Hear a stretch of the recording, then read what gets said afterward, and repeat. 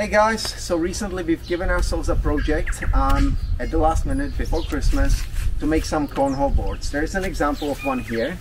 This is the one that we made for ourselves. Charlie and I have spent a week making one for us, one for Charlie's family and one for my family. And it was blood, sweat and tears.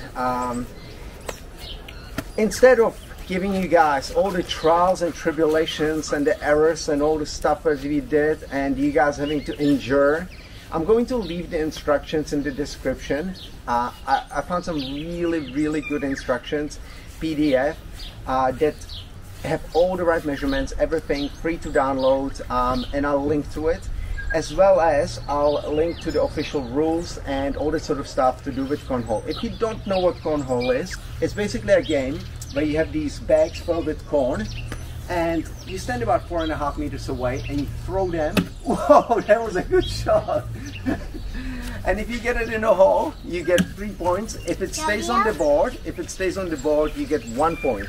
Now, normally you get 0 points. Yeah, normally you play it with 2 boards, but you can play it with 1, take turns, you can knock other people off, stuff like that.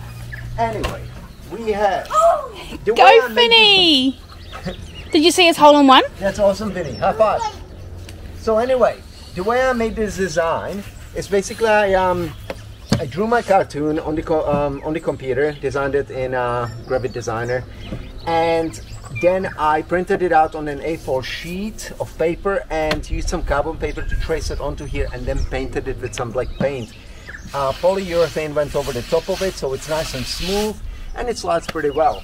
On the back side of this we have legs that can fall down, so it's got these wing nuts, as well as a light. So if you do a little close-up here, you've got a light, that LED light that works in the dark and lights up the underneath of the board, as well as, ouch, you alright? Just dunked yourself in the head. Alright, you okay? Yeah. Alright, so this is easily foldable. You can use it as like a storage device if it's in your car, etc. And yeah, so the biggest issue I've got with building these is that you kind of got to get it wrong like 3 times before you get it right. It's like anything, right? So we built 3 of them.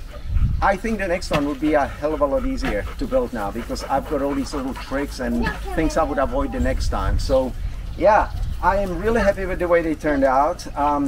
It's an insane amount of work to do before Christmas with all the other busy stuff that people have going on.